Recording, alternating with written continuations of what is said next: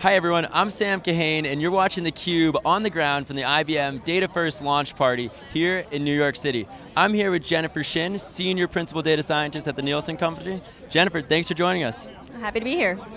2 CUBEs in one day, you were on earlier, on a panel. Yes. Could you tell us a little bit about the panel? Sure, so we had a panel this afternoon, an hour-long panel with some of the best data scientists out there, definitely people in the industry, and we just talked about everything from women in data science to the field itself.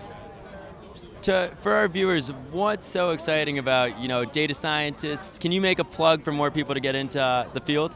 Well, I think it's a great opportunity for scientists to have a outlet to be able to show their expertise in domains and in real world scenarios that they maybe didn't have before, right? So I think it's a great opportunity for anyone who's a scientist or engineer to really demonstrate what their expertise is. Right, so I'd love to take a little dig deeper into your role. Could you tell us a little bit about your job, the day-to-day?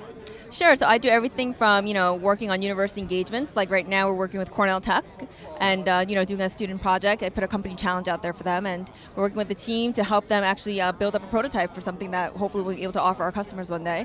Everything from that to working with data scientists within the Nielsen company and leading a lot of the initiatives in there as well. Fantastic. And for people who don't know, I know the Nielsen company is huge, but could you tell our viewers what the Nielsen company does? Well, probably the most well-known thing that we do is TV ratings, but we've actually branched out from that. We do digital content as well these days, so we're actually kind of redefining what our role is right now. Great. So I just want to talk about the party for a second. What do you think? A lot of energy going on here. How would you describe the party? Well, I'd say it's packed down there. I think I tweeted it. It's very, very packed. A lot of people. Great food. IBM's really great food. Yeah. And I think it's a lot of interest in both being a data scientist and finding out what tools are out there, as well as being a business user and trying to figure out how can I use these data science tools for my business.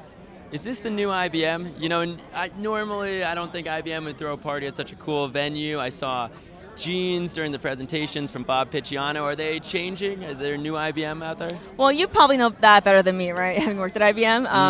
I mean, I think jeans is pretty common among people from Silicon Valley, among people who are developers. I don't think that's new, but I will say IBM I think has been reinventing itself for a couple of years now, and I think we're starting to see it kind of really define themselves in the space of data science. I agree. Any last words for the viewers out there? Anything you want to leave them with?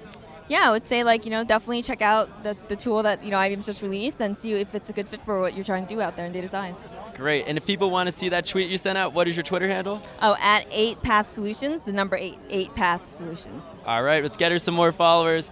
Everyone, thank you for watching theCUBE. We're here live at the IBM Data First launch.